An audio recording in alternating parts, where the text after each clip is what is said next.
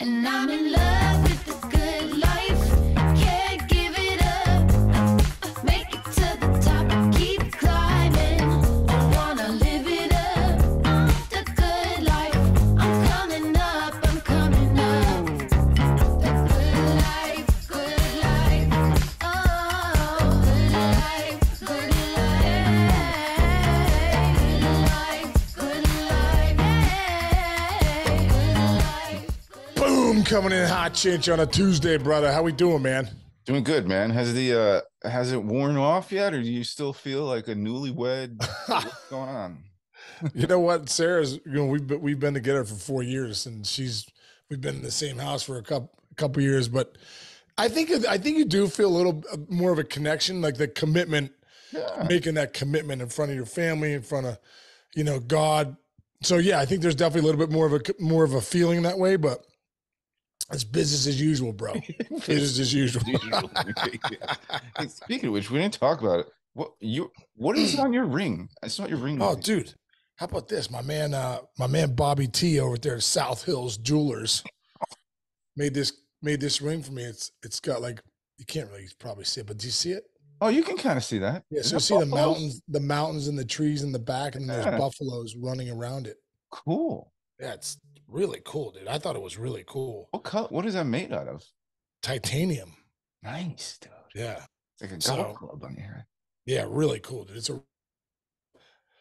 I got 2 rings. I got that one, and then Sarah's like, "Could you just get a normal one too?" I'm like, "Oh, come on! I want the one with the buffaloes on it. It's running for the storm all the time." So I got. She's like, Sean Casey, the only guy in the world, is getting two wedding rings.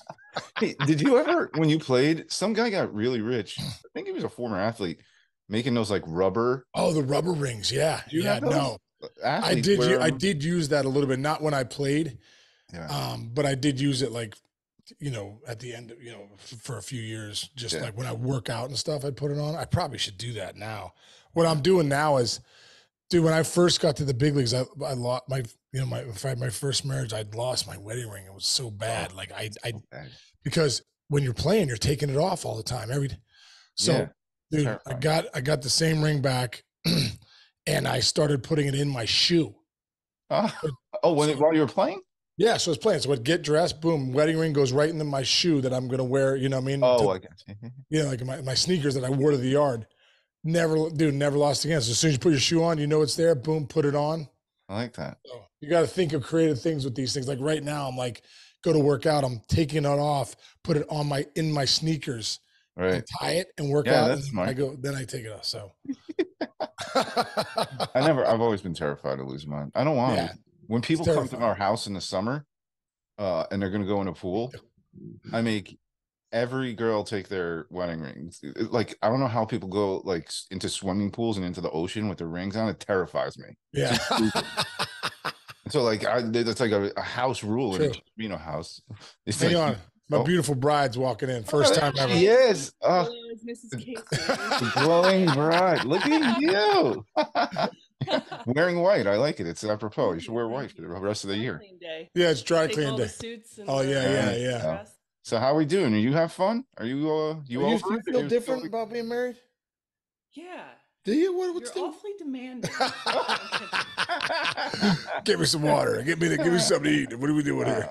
Well, you look awesome. No, it just feels great. I mean, it feels like deeper commitment on a that's what level. that's what I said. Really? Yeah. Aw, see, we should be married.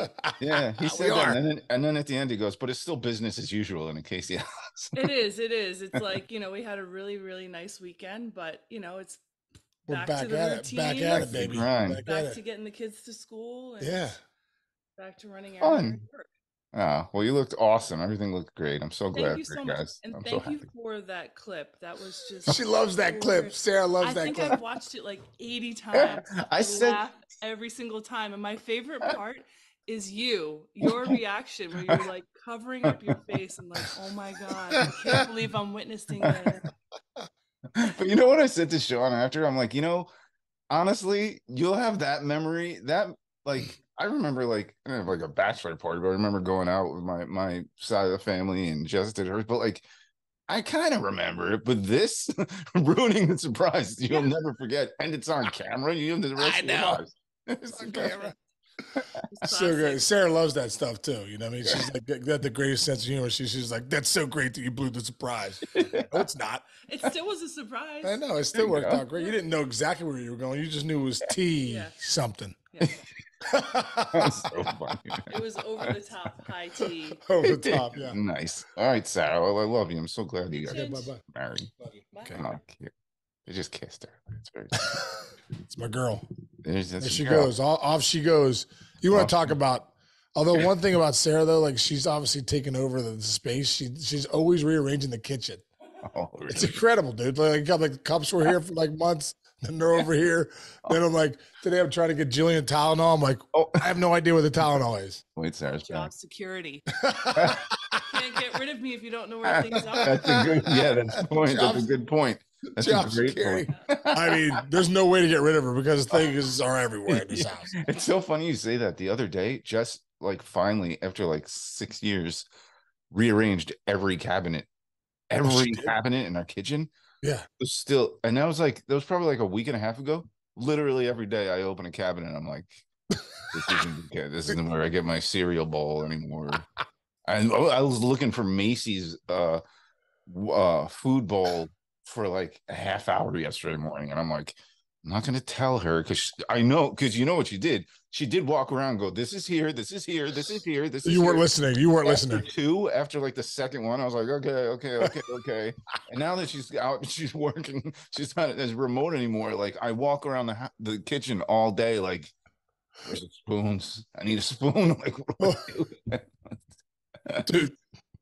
The other day, I think I might have said this, but Jessica Ortner's daughter, Lucia, who's my goddaughter, she comes running across the mayor's office, takes a header right into the fireplace here. Boom! I'm like, uh-oh. So she's good and everything like that. She's no bleeding. So Jess holding her, Jess like, do you think you could just get me a Band-Aid because that'll make her feel better? I'm like, yeah, no problem. So it's like urgent. I run into the kitchen. No idea where they are. No idea where the Band-Aids are, dude. I opened every cabinet you could possibly. I opened 48 cabinets, 0 for 48. And I finally found it in like the 49th try. It was the only place I didn't look. I'm like, the one thing I needed. I finally found a Band-Aid. She's looking at me like, you serious? I'm like, your friend? She rearranges the kitchen every 3 weeks. Okay. The Band-Aids have been in 17 spots. There's a great Sebastian Maniscalco joke where he talks about adults should never have more than one Band-Aid on. He said one box of Band-Aids should last you a lifetime. One box of Band-Aids. Yeah. Oh, Sarah's back. What do you got? One last thing. Let's do it. The level of discomfort that the Casey family exhibits when I move things around, I now find it comical. So I do it on purpose. For my own entertainment, move things around. So last night I moved the Alexa, whatever that thing is called. Yeah, Alexa. Over to another side of the kitchen. And they were like, well, now we can't see what time it is. I'm like, you guys are tied to your phones. What do you mean you don't know what time it is? My daughter Carly, my dad Carly and I get so my daughter Carly and I get so rattled. She look at me, I look at her, I was like, I don't know, Carly. Alexa's not behind the refrigerator now. It's becoming a joke now in our house. It's pretty funny. That is so good. I have so many things that I use to entertain myself. Here's another example, and I'm sorry for hijacking. No, I love it. But so Sean loves to give his he likes to workshop his keynote speeches and some of the things he does for Breakthrough Pro or even his hitter meetings in the kitchen. And it's always when I'm in the kitchen trying to do something, he's like, hey, and if you're not paying attention, he pokes you. He's like, because he wants you to face him and listen, he needs that validation that you're listening, which I get because he has a fun intensity that he just wants to get out. Yeah. So now what I do when he does that is, rather than just sticking to what I'm doing, I'm like, let's make this a game. So I walk around in circles in the kitchen and see how long it takes for him to realize what I'm doing. I just follow her like a dog. Hey, Spot. Hey, Spot. Anyway. That's good. Yeah. Oh, man. See, that's what I got to deal with. That's what I got to deal with. I was dealing with that before, but we tied the knot, so. Hey, by the way, I saw your Eddie Vedder's, the speech at Eddie Vedder's event. That was so great, dude. Oh, dude, thanks. There's a Buffalo thing, right? Running towards. Yeah. Storm. That was really cool. Yeah, it's the truth, though, man. Yeah. Yeah, that was great. You're getting good at those things, man. You were always good at that stuff. Thank you, Chance. You've always motivated me, man. Yeah, thanks, bro. I'm going down to Richmond this week. I got a little keynote speech on Thursday to the Richmond Squirrels down there, the minor league team. Oh, cool. They're got my big hot stove fundraiser, so I'm flying down. Kind of a wimpy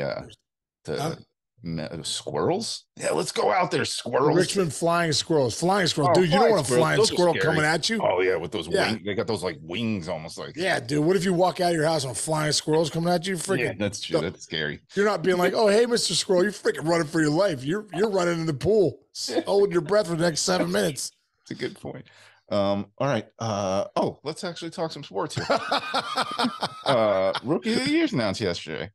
Very excited. What? Oh yeah. A Corbin and a Gunner. Probably the first Corbin and first Gunner that ever won Rookie of the Year. Yeah. Very, very fancy names for both of them, but both very deserving. Both unanimous. I think it's the first time since Bellinger and Judge in 2017 that both guys were unanimous decisions. All 30 votes went to Carroll and Henderson. Man, I was fortunate, Chinch. I got to watch these guys both up close and personal, to see Corbin Carroll. I first saw Gunnar Henderson when we went to Baltimore and played them. And you know what? When you look at all the greatest athletes on the field, he stands out.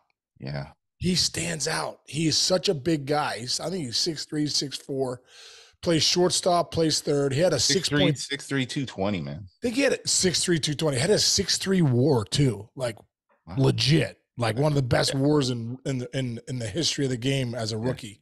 Yeah, and I'm glad he won it too, by the way, because like he wasn't talked about as much as most guys who did what, like of a rookie that would do what he did. I feel like he was like almost a little bit under the radar at times during the season, but you got to see him up close and personal, right? How many times you played him 10 times before you were done? Well, dude, if you go back and look at his year, he came out the gate scuffling bad. I think he was hitting like $170 or something through into May. Yep. With like no damage, no nothing. I was like, hey, what's wrong with Gunnar Henderson? What's wrong with Gunnar Henderson? And then he got hot, and I thought what he said, I saw in an article he was saying, I just had to stick with the process. I've seen this movie before. I've had enough at bats in the minors and in this game to know that, like, I've seen this movie. Stick with the process. A tough thing as a young kid is what you do sometimes, Chinch, is, you throw the baby out with the bathwater. You know what I mean? Like, oh, you struggle a little bit and you say, I got to revamp my swing. This doesn't work. I'm in trouble. No. It's the big leagues. There's going to be adjustments. You're in the big leagues because you're a really good player and the swing that you got you there works and the approach that got you there works. You just got to, relax, slow down, get, you're one pitch away from getting hot. And I feel like after he got his, sea legs under him, he started dominating, man. I think he had, 28 home runs. I don't know the exact numbers. I got it here, 28 bombs, 82 ribbies, 29 doubles, 29 doubles, bunch of triples. How about 3? Yeah, he's got 9 triples. 9 triples. Like, dude, this guy was a real deal. So when you go back and look at this team and you think how good they did, man, he was a big factor. This is one of the best players on that team. I think not just a rookie, one of the best players on the team and going to be a superstar in this league. So good for Gunnar Henderson. I don't think they've had a rookie of the year win it since Greg Olson in '89 too. So, that's remember Greg Olson? I love that. Yeah, dude. Great baseball card. Nasty curveball, dude. Greg Olson, nasty hook. He was nasty. Now you said big. Corbin, it's compact, man. He's kind of like built like me. No, not too much horny. I mean, you're compact and jacked. 5'10", 165 he's listed. He probably gets about to 170, 175 by now, I would guess, with all the weight programs you bastards have in the league. But dude, he reminds me. I was trying to like think of a comp. I don't really know a comp other than when I say compact, he's got kind of like the body type and kind of like the tight stroke that Bregman has. That's kind of like I could. Oh, that's a good comp. That's a good comp. What do you think? And also too, I mean, obviously they're different players because one's a third base and one's an outfielder. Different type of hitters a little bit. But no, I like short, compact swings. I look at Carroll. You can see why he got all 30 votes too. I mean, this guy's a game changer. What was good for baseball was that both these guys were in the postseason too. Yes, and everybody got to see him. Henderson in the postseason, and then you got a chance to see Corbin Carroll all the way to the World Series, and just see what kind of impact that he had, on the game of baseball. I mean, literally, when he's on and he's having a nice game, he could take over the game. He doesn't even have to get a hit. He could get a walk, steal a base, make a play in the outfield. But then when he does get hits, he could take it deep. He can, if he gets a hit, he could steal second, steal third, 50 stolen bases. I mean, this guy was a nemesis if you played against him. This guy was a game-changing player. So both so deserving, man. Gunnar Henderson, Corbin Carroll, you can see why both these guys got all 30 votes, because they are going to be stars in this league. No, I agree. One other thing I'll add, the thing that, I was already impressed with Corbin Carroll. He's so great. Such a great player. But, dude, he's 22 years old. I think Shahadi said this because she was with the D-backs through the whole run with TBS, and she mentioned something like this. His motor is so calm, dude. In big wins, he's doing a post-game interview. You're 22 years old. You're in the World Series, and it's I just got a pitch to hit. I was really psyched. The guys are fired up. I'm like, dude, this guy. It's like a cold-blooded killer. He has the Navy SEAL guys. The guys that are Navy SEALs, they're the guys that are the calmest guys. They're not the guys you would think. Who's the guy we had on who did the Navy SEAL program? Yeah, Mark Devine. Mark Devine, when he talked so calmly about when he would hear bullets and he would just start walking towards the bullets. I was like, this guy is the most terrifying human being I've ever seen. And he hasn't raised his voice one octave in his conversation. I was not terrified of him. I was so impressed. Right. Corbin Carroll, that's a great point. He's got a Navy SEAL head where it's never high, never low, smiles, in a good mood, looks like he's happy to be playing baseball, but just cold-blooded. He had a couple games where if you go back to his interviews during the postseason, a couple games where he struggled, and then he started getting hot, real hot. Mm-hmm. And they asked him, "Hey, how'd you get through the struggles?" And he goes, "Process." What do you mean? I knew it was coming. I just keep my process. I just keep coming out there every day, doing what I got to do, control the controllables, and next thing you know, I'm back where I want to be. But that's baseball. There's ups, there's downs. I'm not going to get too high on the high, too lows on the lows. You're never as good as you think you are. You're never as bad as you think you are. That's Corbin Carroll. Yeah. But you're right, man. I think that's that mentality of that's how you go through 162. That's how you put up the numbers that he put up. That's how you get the production he did, and how you stay on the field. It's just, you just got to ride it out, man. You got to continue to show up, continue to have a great routine, continue to have a great process during the game, and you're going to put up numbers in this league. Yeah. We're going to talk so now tonight is the manager of the year. I totally forgot about this. I just realized Craig Counsell is nominated. Imagine he wins. Oops. Now you got to do that interview. You're stuck. You got Amsinger right in your grill tonight. If you win, Craig Counsell, you're probably hoping he's not winning. I know. Who do you think's going to win that? In your face. I don't know, dude. I think Skip Schumacher, dude, has a great shot of winning that. I would love that. The Marlins, who thought they were going to do what they did this year? Yeah. Now, let me ask you this: without even handicapping a race so much, especially being back, you were back in the clubhouse. What is it? A decade later after you left the clubhouse? Yeah. What are the challenges managers have now that maybe were different? I'm not saying it's harder to be a manager, but what are the different types of challenges now than back when you were playing? I think there's more noise. Human element to it, or is it not? I just think there's more noise nowadays. With social media, everyone's got a voice. All that stuff. You also are answering to so many more people. You got the front office is way more involved in the managers' decisions. Although when I go look back at my time with Booney and those guys, Booney, people think Booney doesn't make out the lineup. He makes out the lineup every day. Mm-hmm. He's the guy. Now there's a ton of input on, hey, this might be a better matchup for him. So there's a lot of things to consider there. There's so many things to look at. Also too, I think where the analytics does a great job too is that, you're having meetings to determine, hey, listen, if this guy the starter gets in trouble, and this guy comes up in the lineup for the other team, Who are we bringing in? What does the bullpen look like? You know, what's our best matchup here?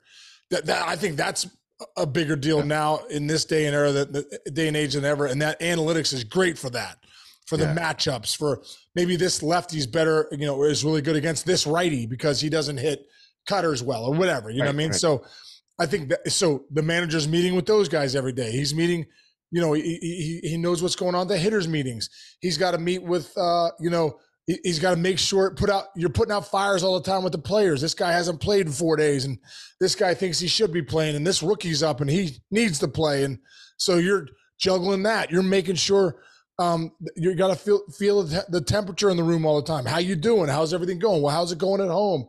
You're struggling here. You know, you're like a psychologist too to these guys. So like, there's so much going on for a manager that, you know, like I said, when Craig Counsell got $8 million a year, I'm like, good.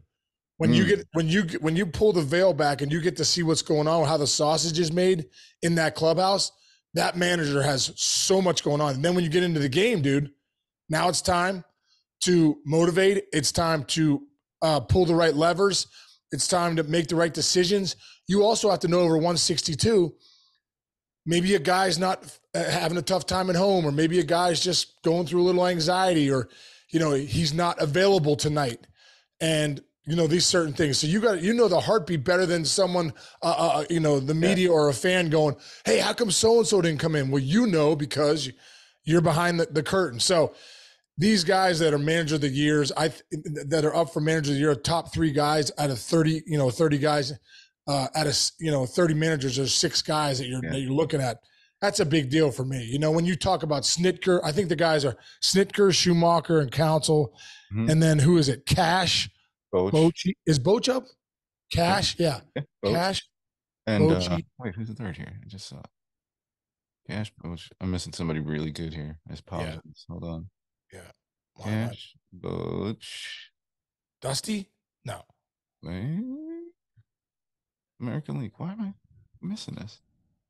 Bochy. That's one. Oh, Hyde. Brandon Hyde. Oh, Brandon Hyde. Yeah. You know Brandon what I like about that, by the way? Huh? What I love about it is, like, think about the personalities are all a little bit like Snitker, Cash, like Bochy. Like it's really cool. I like how younger guys have been getting their shots, and the older guys, when you need that guy who's been there, when you need a Bruce Bochy, they're signing them. So it is a really good mix of managers now. Like in the NFL, dude, I'm with the NFL all year long. It's all the same names. Yeah. It's all the same names in the NFL. In baseball, I think like guys have kind of pushed their way in. Like there's a youth type movement in coaching. Hell, you are coach, you're young dude. Right. And then there's also like, hey, sometimes you need, it's exactly what happened with Dusty. They got Dusty with the Astros because he was the only person with the experience to handle the mess that they were coming off of. You know, but then these young guys, you know, dude, Kevin Cash with the Rays, it's like, dude, Kevin Cash is going to be the number 1 free agent soon. I mean, he's won manager year 2 out of 3 years. This might be his best season ever. With Wander Franco gone, with all the, you know, all the injuries they had in that rotation, they still won 99 games or whatever. I mean, this might be Cash's best body of work is this year. So when you see a guy like Counsell making $8 million a year, I know Cash not making close to that. That's your number 1 prospect right there, managerial prospect. So, I'm excited for these guys. This is a great award, and you're right that there's a lot of responsibility that falls on these managers, man. Yeah, it's a great point, and I'm just happening on a quote from the Reds president of baseball operations. What do you say, Neander? His quote about Cash is exactly what you just said. The job he did and that our staff did this year to guide this team to 99 wins. This is, in my opinion, the best work that they have done, and Cash is at the front of that. It's exactly what you're saying. That's cool, I mean, man. You know, you wonder how these guys keep doing it. Right? Great guy. Oh, Cash is the best, dude. He reminds me of Terry Francona. He's like a Terry Francona, Jim Leland. Good one. You know, but he's more like a Tito. I mean, Tito was his mentor too. Really, he played with him in Boston, and then he coached under him in Cleveland. So you get to watch Tito every day. Cash has that personality. He's a ball buster to the umpteenth degree. He's busting everybody's chops, and they're making everybody feel like, you know, they're the best player on that team. We got to have you off the bench because you're the best. There's no one in the business that's better than you. Dude, you could just see it. When we played these guys, you're like, wow, you could see that they believe that, he just sets a great tone there. So I'm excited to see what happens when Cash gets a chance to be a free agent as a manager. That's a great point. Oh, hey, one last thing, dude. Props to your guy. Let's go. Oh, look at that. We both got it. Let's go, bro. Arte time. Our boy Brian Johnson. Arte lands today. November 14th is launch day today. So go get the book Arte. You can get it on the audio book, or you can get it, get it wherever you get your books, Barnes and Noble or Amazon or whatever. This book is, I do 2 pages every day because they're 451 micro chapters. It's such a cool way to do it. I'm on page 2, almost page 173. But this book is a life-changing book. Just great medicine, wisdom, everything in here for your mind and your soul, man. So go get this book. Arte, our man Brian Johnson, he was just on a couple weeks ago. Check him out too in that episode. So good. And have you got into it yet, Chinchy? No, but I'm reading a quote right now. It says, "This is a must-read for anyone looking to take the game of life to the pro level. The wisdom from Brian in his book is unmatched, and it will unequivocally change your life." Sean Casey. Oh, there you go. There you go. Word unequivocally. I have not. That's a unequivocally, bro. No doubt about it. Job on that word. No doubt. Nice. All right, so go out and get that. All right, man. I'm started today. I really am. Yeah, go get Arte. Chinch, you're going to start it today, and so are all our listeners. They're going to go get it too. Nice. And let's get it to #1 on the New York Times bestseller list. It's I believe right now, coming out from the pre-sales, it's at number 1 or 2 right now. Wow, awesome. So let's push it over the top and go get Arte, guys. Greatness, right? That's what we talk about. It was the highest form of compliment you could give it back in the Stoic day. Arte. This guy lives with Arte. He lives greatness. This guy lives with greatness. Best version of yourself, moment by moment by moment. So let's go have some Arte today, bro. You're living with Arte, Chinch. Yes. Today on a Tuesday, November 14th. Go dominate your day, brother. And everyone out there, have a great day. Thanks for tuning in, and we'll see you guys tomorrow.